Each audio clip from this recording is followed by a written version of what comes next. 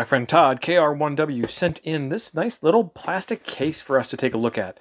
There are some goodies lurking in here. Let's take a look.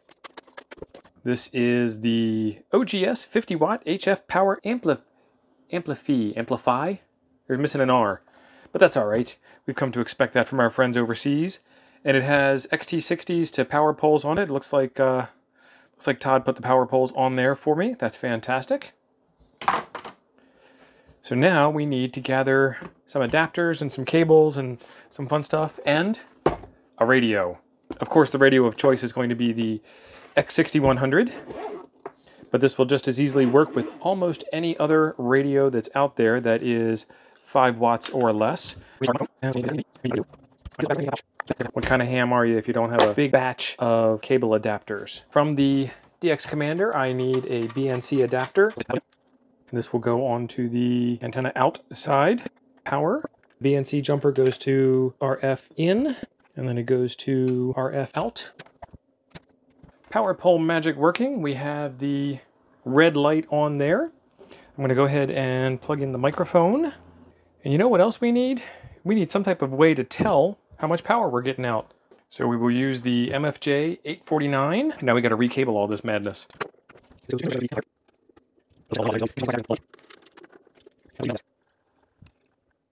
We have the gang all assembled. We're going to start out on 160 meters. We have the X6100 going into the OGS-50W HF Power Amplify, which then goes into the MFJ 849 power meter, and then into the dummy load that's just sitting here off camera. So we're not going to interfere with anybody. We're just going to try and see what kind of power we can get out of this. 5 watts out on the X6100.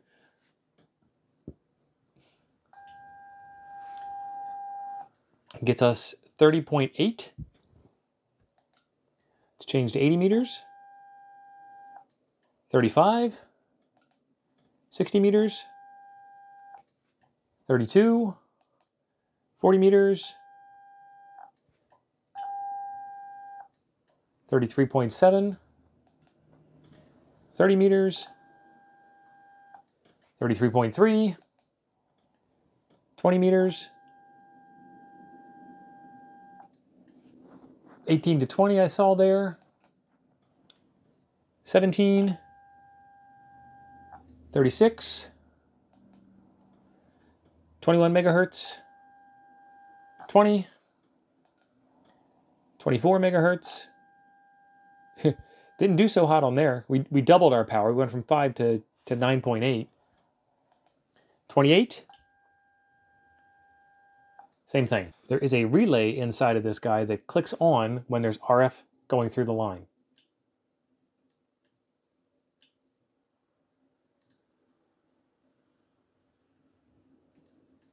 And then clicks off when you're done.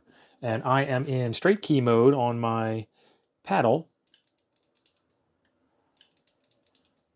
It doesn't switch off fast enough for full break-in, which is nice because you don't want to hear this clackety-clackety-clack.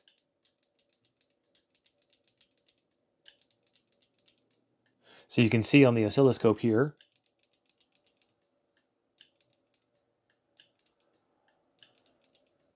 it clicks in fairly fast, it clicks out a little slower.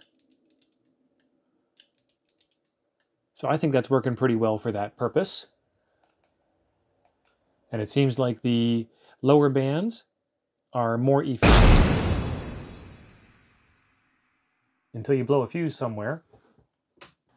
The OGS-50W HF Power Amplify. I guess if they couldn't put the R on, that might have been some problems. I don't know.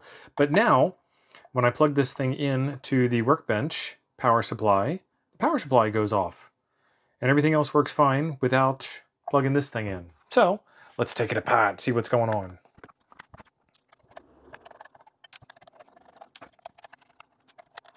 So this amp has 2 screws on here, which leads me to believe that that is heat sinking for the final transistor that's in here, the amplifier transistor that's in here. So we're just going to take the top of the case off and see what's in here. And those 2 screws connect to those 2 transistors. Those 2 transistors happen to be IRF30N or ERF30N. Those are the power amplifier transistors. OGS-50W version 2.0 BD7 OGS is the call sign of the ham that made it, 08-2022. So not that old in the grand scheme of things. It was made directly, this back and front panel are both PCB material. And so the BNC connectors are grounded to the PCB material, and then they're also grounded to the circuit board that goes in there. There's some half moon cutouts below. There is a fan that is wired to positive, and then a black wire that goes underneath and back up to the board here. So maybe there's a little bit of a switch there. There is not a whole heck of a lot going on inside of here. So why, oh why, is it shutting my power supply off? The power wires are barely connected to the XT60 connector. See 3 to 2 on the binocular toroid there. So I wonder why it is shorting out. Let's see if it is just a short. All right, we've got the multimeter in beeper mode, so we can hear that just off camera. There we go. So let's do black to black, red to red. There is a short across the power. So we were happy there for a hot minute, and then we weren't happy there for a hot minute, and I'm not sure why. That is interesting though. The LED on the front panel that gives you your green light go is actually a circuit board part. So there's a resistor that goes out there, and then ground returns through the screws.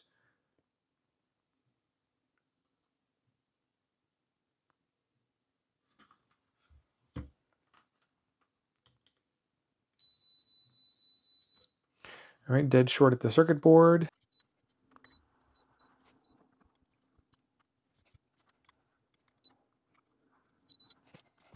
Okay, more research is necessary.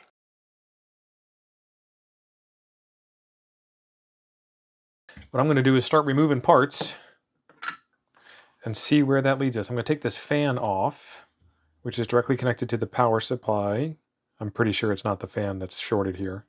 Okay, fan is done. Are we still shorted?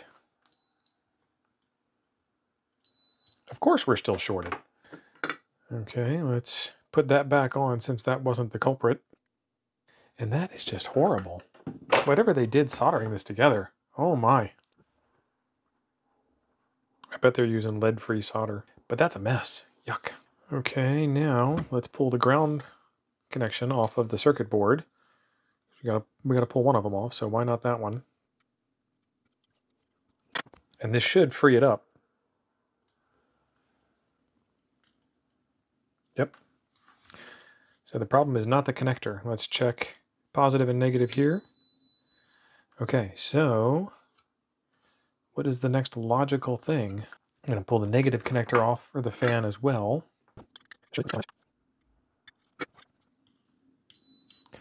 Did not think that was it, but need to be sure. Remove the heatsink.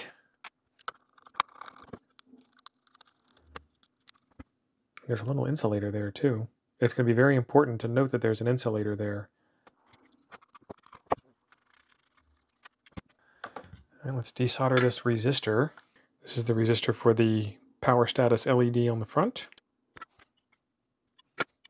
And that will enable us to take the front cover off, which should enable us to slide the circuit board out of the rear.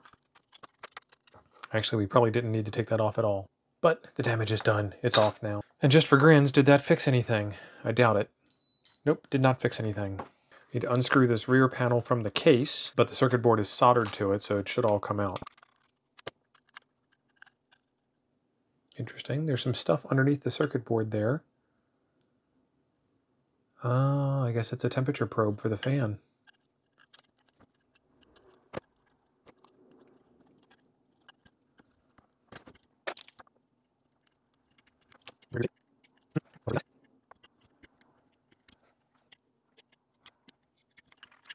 So yes, that was a temperature probe for the fan.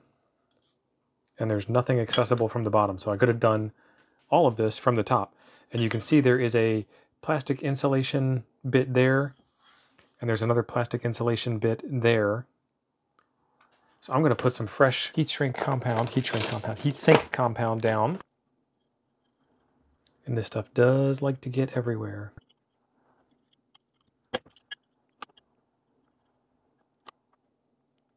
And yes, that is a lot. But that's okay, because I have the technology to clean it up.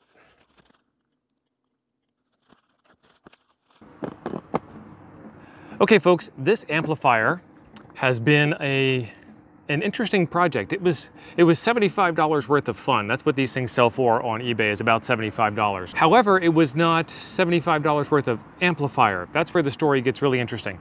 You saw in the video it was working great until that moment when it wasn't. And then it became a repair project. Then it became a very involved repair project. The best we can tell is that the binocular toroid, the power amplifier inside the unit, was wired a little too tightly or a little too poorly constructed from the factory, or whatever the case may be, and that's what caused the FETs to overheat. The IRF 530 ends, that's what caused that thing to go short circuit.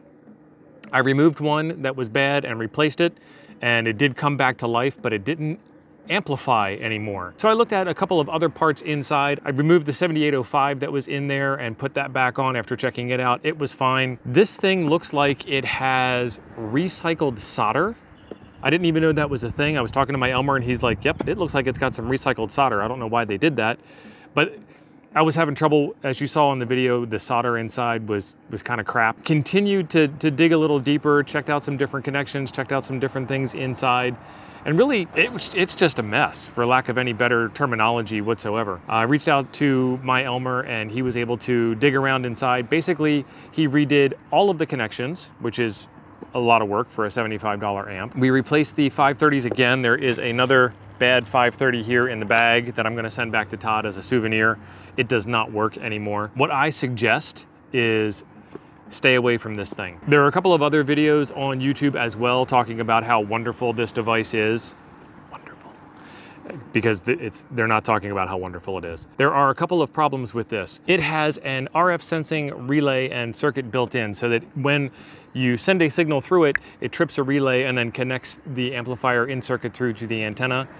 And then when you stop sending a signal to it, it trips the relay and disconnects the amplifier circuit so that you can receive.